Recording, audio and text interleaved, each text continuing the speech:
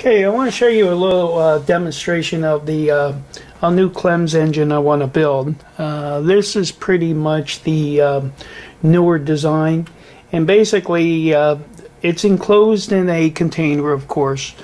And let me show you where we're at on this. Okay, I want to show you is over here. Over here we have our pumps. We have actually 4 pumps that actually run on a gear or wheel, flywheel, and it's stationary on a center shaft. That center shaft does not move. So what that does is that when this starts to rotate, it actually turns the pumps on.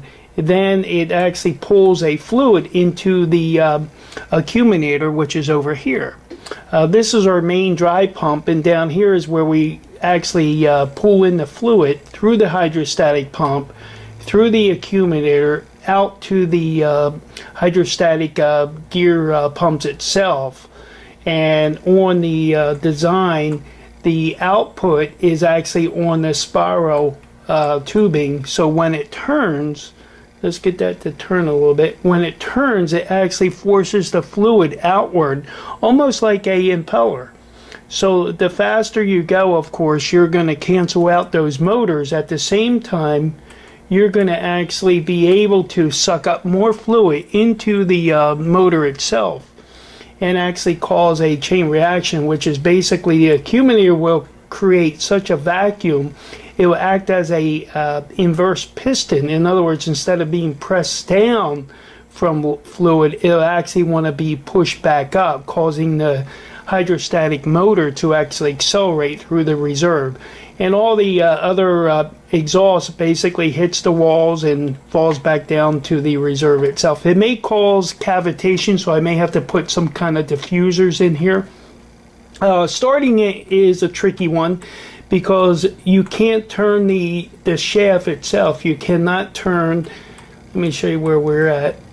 You cannot turn this right here. This is actually stationary with the base. So when it rotates, it actually rotates on this main shaft of the hydrostatic motor or the vane motor.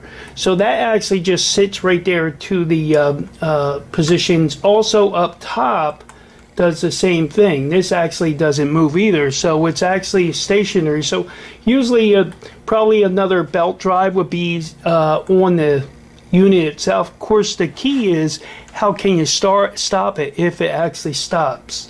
And that's kind of the $1,000 question. Well, there's many ways of doing it. One way of actually causing it to slow down is allow this top shaft to start spinning, and that will actually start canceling out the pumps itself. So if you allow that to actually spin, you actually will cancel out the whole system, and it will slow down dramatically, because now the pumps are no longer pumping in the fluid. So that's a good possibility on this particular design.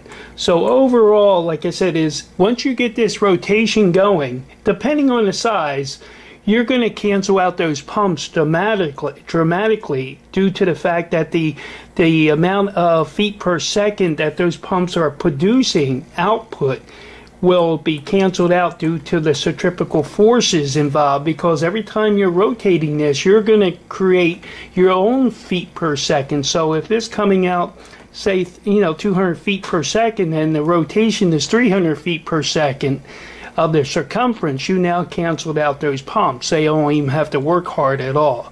So this is basically just a little simple demonstration of how it actually would have to work, and that is we have to pull the fluid up, go through the hydrostatic motor, through the hydrostatic motor itself or vane motor. It has to go into accumulator. That allows a certain amount of volume of liquid to stay in there, and from the pumps are then going to be able to pull about 4 times the GPMs as that hydrostatic motor. And it will be a little difficult to start it, but once you get this thing going, and once that heat is created, what's going to happen is the viscosity is going to change. Your fluid's going to come out much more fluidy, and basically it should be able to take off on its own. It's basically a water spout, like a tornado. Once you get that fluid going, and that's centrifugal forces is forcing that out. You should be able to keep a sustained running motor. So this is basically what the new design is all about. Hope you enjoyed the video. Talk to you later.